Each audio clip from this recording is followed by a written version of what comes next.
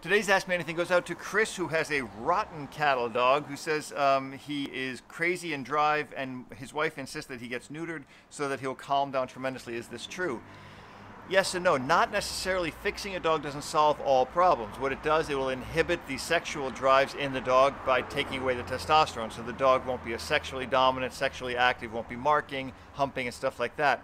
It's not an end-all answer, and it's not something you should look at as a cure for your dog's issues. There are a lot of training issues that you need to work with, but most importantly, he's a puppy. Puppies will be a little bit feisty and a little bit rambunctious for quite some time, till about 18 months, whether or not you neuter them or not. Do your research, but don't think one answer fits all questions. Got a question? Ask me anything.